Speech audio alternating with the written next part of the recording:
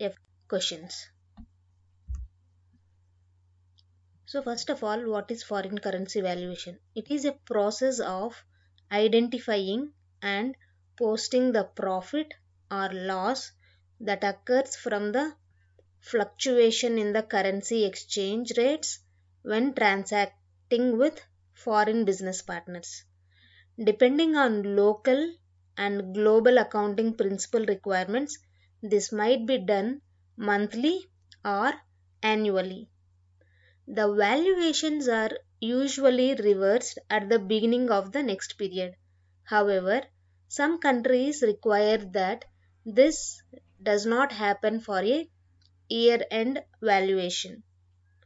To perform the valuation, you configure a valuation method, assign it to the valuation areas, and in turn assign the valuation area to the accounting principle. You also define the accounts relevant for the automated account determination of profit and loss. You access the definition of valuation methods in customizing. So these are the valuation methods, system delivered SAP valuation methods. If we see the valuation method of EVR, so the description is always evaluate. So the valuation procedure is always evaluate, and document type is SA, and exchange rate type is M, and exchange hedging, and we can check the boxes for group vendor, group customers. So whatever is required, we will be going to check all the boxes. So this is how the valuation method screen looks like. This is the important part, how the valuation procedure, depending on what the valuation procedure will be done. It's like lowest value principle, strict lowest value principle, always evaluate, revalue only. So the system comes pre-configured with the methods valid for the local legal requirements of many countries. In most cases, you won't need to make any modifications to these. You can copy one of these to define your own rules instead. You don't need to know the detailed definitions maintained here for the scope of the academy and exam. On a high level, you define the following here. The valuation procedure that defines when the system proceeds to evaluate differences. For example, if a strict lowest value approach is chosen, the system will only post the revaluation if the new valuation leads to a lower amount than currently in your books. The way the document should be posted, including document type, account groupings, and if posted by line item, the exchange rate determination, which includes the definition of the exchange rate types to use. So the last point we will check again. So the strict lowest value approach, if we see here, the second option for valuation procedure, strict lowest value approach, is if the revaluation, the calculated revaluation is less than the amount which is already registered in the books, then it will post that revaluation. The way the document should be posted, including document type, account groupings, and if posting by line item, the exchange rate determination, which includes the definition of exchange rate types to use. These are the few things about valuation. And after validating the valuation methods, you define the valuation area by assigning proper valuation method, the currency types, and description. So valuation method is assigned to the valuation area. Valuation area is assigned to the accounting principles. You then assign valuation area to an accounting principle. The general ledger is updated through the ledger group assigned to the accounting principle. So how the general ledgers are getting updated? It is updated through the ledger group which is assigned to the accounting principle. So if we see the screenshot here, it's a valuation area screenshot where we have assigned valuation method to the valuation area and the currency types and the long text of this valuation areas. So delta logic. So we know the meaning of delta. It's like difference between two things. In customizing for the valuation areas for which you don't want to reverse the valuations automatically. In customizing for the valuation areas for which you don't want to reverse the valuations automatically, you activate the delta logic. Normally, as we all know, whatever the revaluation is calculated in the month end, we will be reversing in the first day of the next month. Just we are doing this revaluation for only reporting purposes. So if we don't want to reverse that revaluation, we are going to activate the delta logic. If you activate the delta logic but want the program to still reverse the mid-year valuations, you select the monthly valuation checkbox. So we will select the monthly revaluation checkbox. So if you activate the delta logic but still you want to reverse the mid-year valuations, you can then select whether the run is for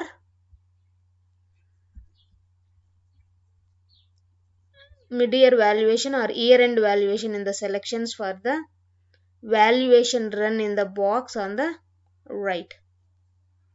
In this way, you might not need separate month-end and year-end valuation areas. To carry out foreign currency valuations, you define per general ledger account the accounts for valuation loss and valuation gain.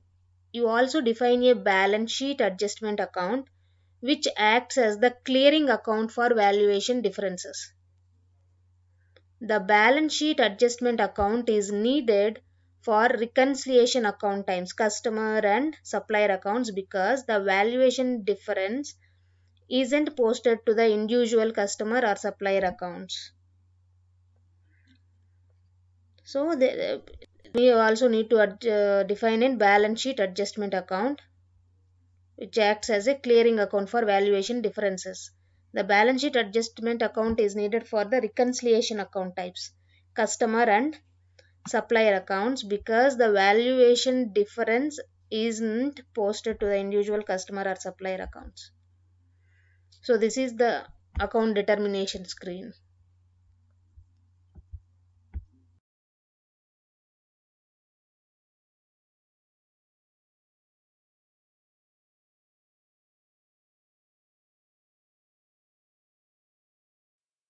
For difference realized column and losses for realized differences which occur when an open item is finally cleared.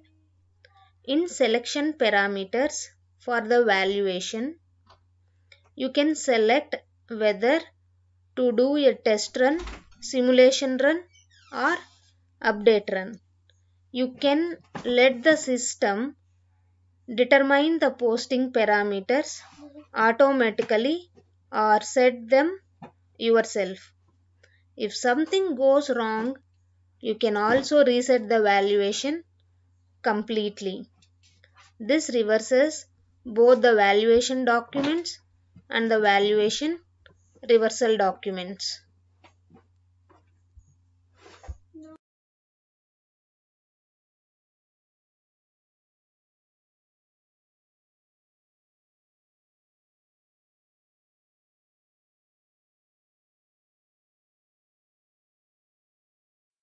ledger. Like most of the times when we talk about extension ledgers, they also include that this is one of the purpose of the extension ledger. That means a simulation run of foreign currency valuation that can be done through the extension ledger. Let us see what actually it is. In the selection parameters for the valuation, you can select whether to do a test run, simulation run, or update run. You can let the system determine the posting parameters automatically or set them yourself. If something goes wrong, you can also reset the valuation completely. This reverses both the valuation documents and the valuation reversal documents. The simulation run posts values to a special simulation ledger, which is a special type of extension ledger. You can think of it as an advanced test run.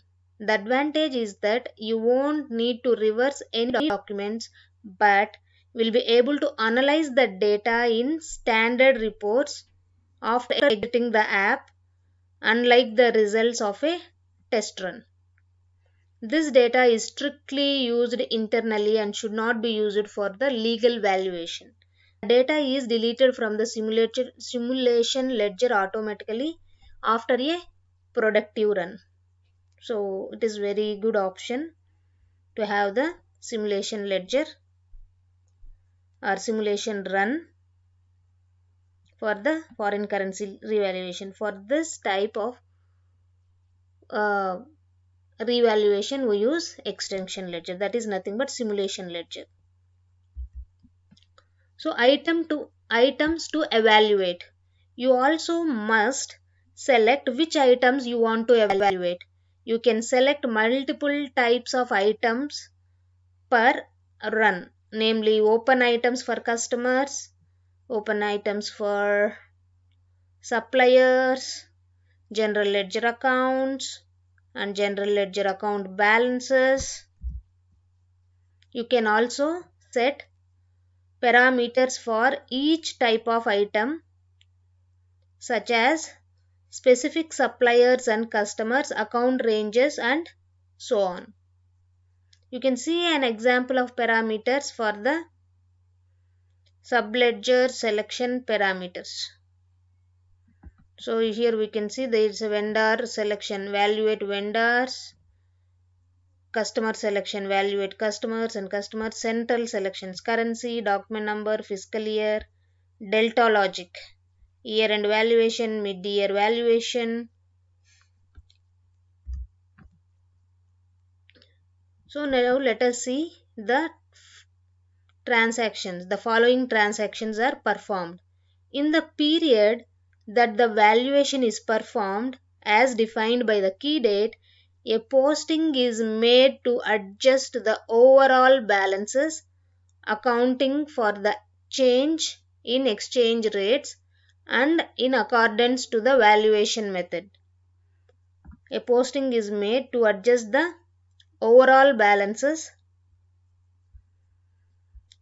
accounting for change in exchange rates and in accordance to the valuation method.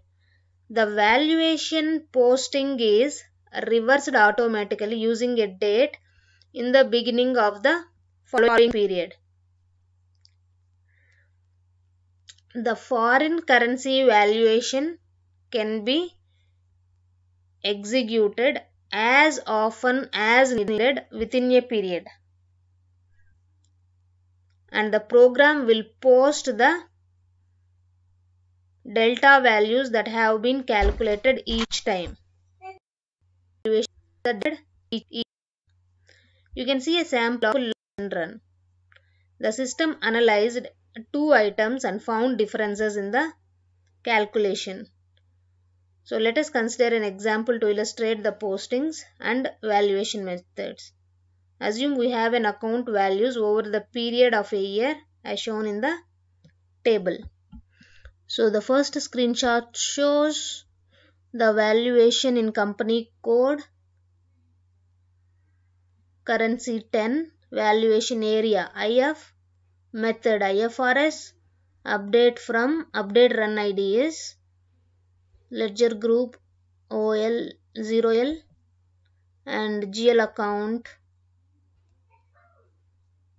and first GL account and second GL account, and with this document number, and amount in foreign currency 30, and amount in local currency, this is USD, revaluation, exchange rate, one is DZ and one is SCA document type. Old differences it is 0, and new difference is 37,512 and 1498.5. So result of foreign currency value, it will show the difference. And if values of account balance through year, so value time of posting, so in local currency, foreign currency, it is 1000. At the end of quarter 1, this is 998, and end of quarter 2 it is 999, and end of quarter 3 it is 1001, and end of the year it is 1002. Version program for different valuation techniques, logics. Understanding the results of table means you have a firm grasp of the rules and methods for foreign currency valuation. The always evaluate method will post the difference no matter what the new valuation is. So the always evaluate method will post the difference no matter what the new valuation is. So it's always evaluate. So there are 4 methods: always evaluate, lowest value principle, strict lowest value principle, right? And the other one is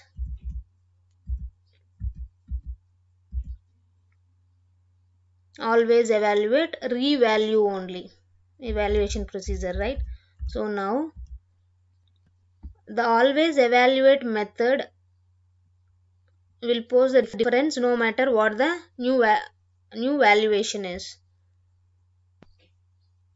So if the delta logic is active, this valuation won't be reversed. The lowest value principle will post only if the valuation is calculated as worse than the valuation during posting of the original document. So it will post only if the valuation is less than the previous recorded amount. The values are either reversed or left untouched depending on the use of delta logic. With the strict lowest value principle, the system will only post if the new value is lower than the current one held.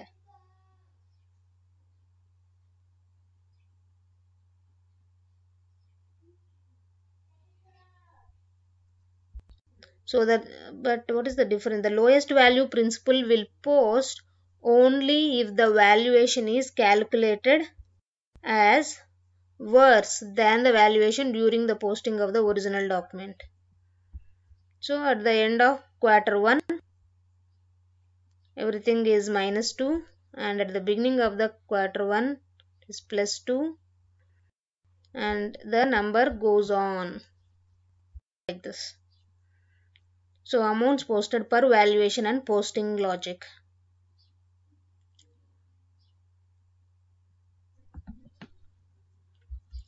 So now let us see few related questions. How many intervals are defined for the foreign currency valuation run ID per client? So if you see the selection screen, here there is no that kind of interval. So it is only one interval.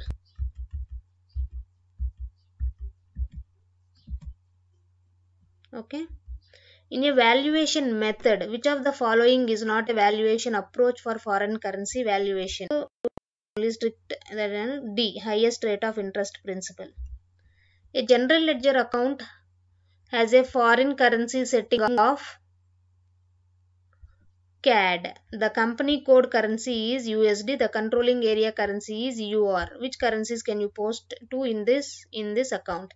So if the general ledger account has a foreign currency setting, then it is only possible to post only to that particular currency, only to that particular foreign currency which is assigned to the general ledger. No other currencies can be allowed. So the answer is, you can only post to the account in CAD. Answer is B. You have to run the foreign currency valuation for both US GAAP and IFRS, which leads to different values for the two different accounting principles. How can you set this up in the system? So we will define two valuation areas and two accounting principles with relevant links to the ledgers. Define a valuation area and ledger group for two ledgers to link with the new valuation area. So define two valuation methods and assign the accounting principles to the new valuation methods. We don't directly assign it to the valuation method, we assign it to the valuation area. Define a valuation area and extension ledger to link with the new valuation area. So here they say the answer is C. For which activities can you use an extension ledger? There are two correct answers to this question. So we can use it for simulation of foreign currency valuation and also for adjustments for consolidation purposes. So these are the few certification related questions. Thank you so much for watching the video, and let us meet soon in the other video. Thank you so much.